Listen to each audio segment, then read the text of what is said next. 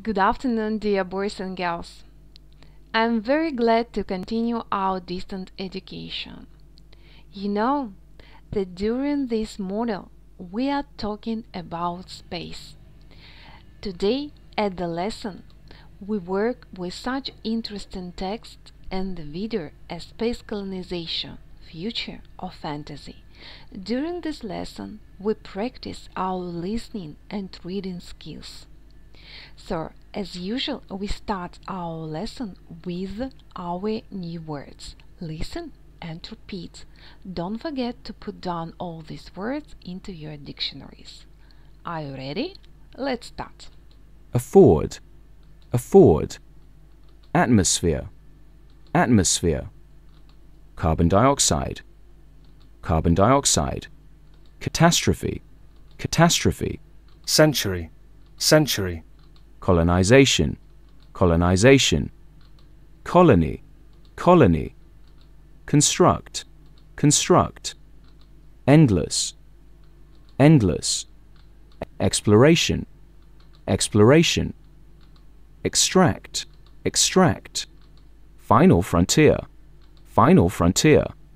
Generate, generate. Leap, leap. Mankind, mankind. Meteor, meteor. Millennia, millennia. Nuclear war, nuclear war. Orbit, orbit. Overcome, overcome.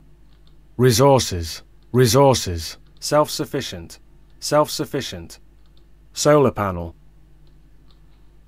solar panel. Supplies, supplies. Warm something up, warm something up. Wipe out, wipe out. Thank you for your job, and please try to learn all these phrases and our keywords by heart. So, and now, boys and girls, today we work with two pages 100 and 101. Please open your books. And do you remember all the planets in our solar system? Okay, try to remember the names of these planets.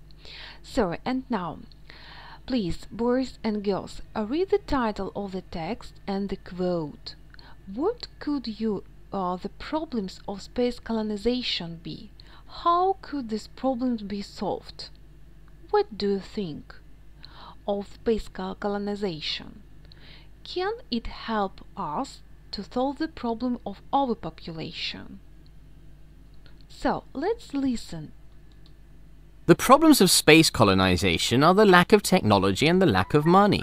For example, it would take 1,000 years to travel to the nearest star system, and it costs £6,000 to put half a kilo of something into near-Earth orbit.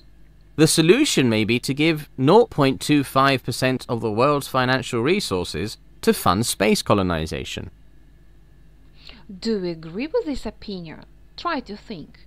So, and what about our quotation? First of all, please listen to this quote.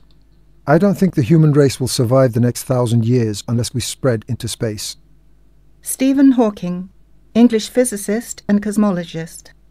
Okay, try to think about this quote, and for your home task, please prepare our strategy elevator pitch. Do you remember the strategy?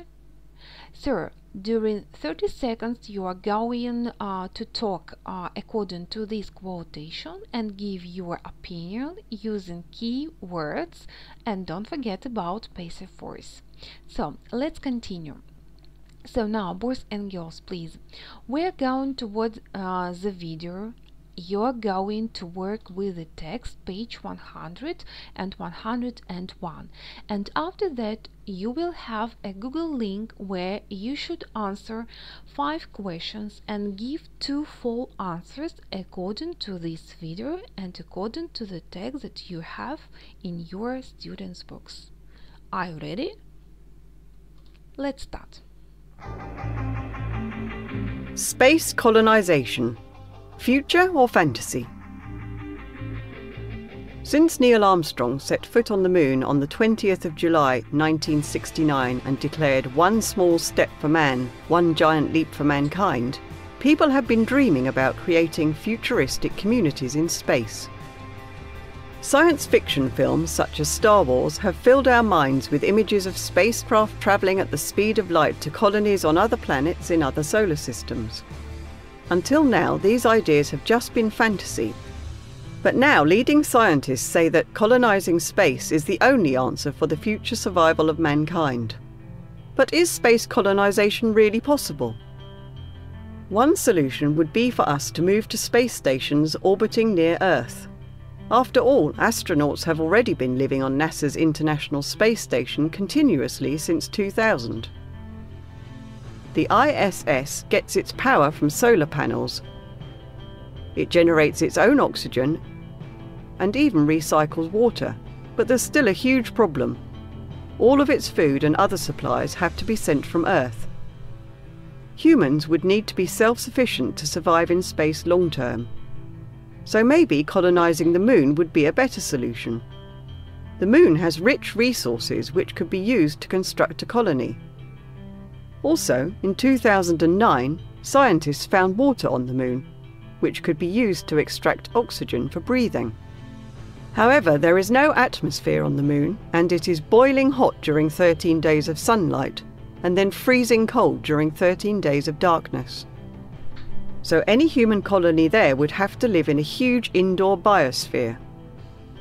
What about looking for Earth-like planets to colonise? Even if we found the perfect planet, we might not be able to get there at the moment. It would take over 700,000 years to get to Alpha Centauri, the closest star system. If we were able to travel just below the speed of light, we could reach the next star to Earth in just 6 years. So although there are many challenges to overcome, it may just be a matter of time before we are living in space. Okay, so boys and girls, thank you very much for your job, and now please pay attention to page 100. Please read this text once more. You have 4 or 5 minutes to do it, and after that please this text, please look at this one, yes, and 4 or 5 minutes to do this task, and after that please in our route chart from your lesson plan you have the link, yes, to this form. Your task is to choose the correct answer.